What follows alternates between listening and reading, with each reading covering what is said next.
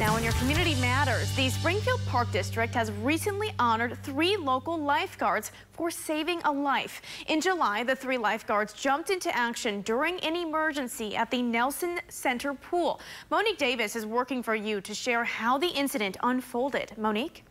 I was just scared. I didn't know if he was gonna make it, and all the adrenaline that was going on it broke me down almost. During an early summer morning in July, Olivia Killian was sitting high up in her lifeguard chair when she saw a swimmer was in distress. He stopped in the middle of the lap lane, and I noticed that he was off. He was leaning on the lane lines, and a couple of other master swimmers came over and asked him if he was okay. He couldn't say anything. I could hear him breathing from where I was, and I was like, okay, this is happening. Olivia was instructed to call 911 by Adam, the head lifeguard. When the man was pulled out of the pool, he was still breathing and said he was experiencing chest pain. Connor Martin knew in that moment that they had to act fast.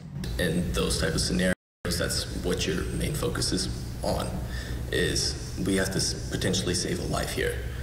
And I think that's mainly what was running through all of our heads at the moment. While the lifeguards were waiting for the EMS to arrive, the victim lost consciousness.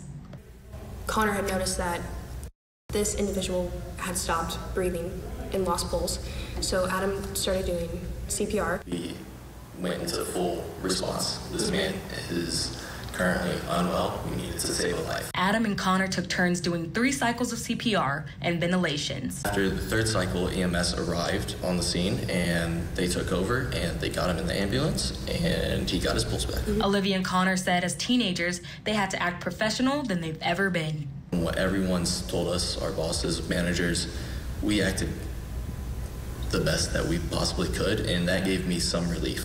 Connor, Olivia, and Adam were the only lifeguards on duty that day. The Springfield Park District presented them with plaques to commemorate their work. That was Monique Davis reporting. Olivia and Connor expressed that if one of them would have missed that specific shift, this story could have ended completely different. The man has made a full recovery and is back to normal activity.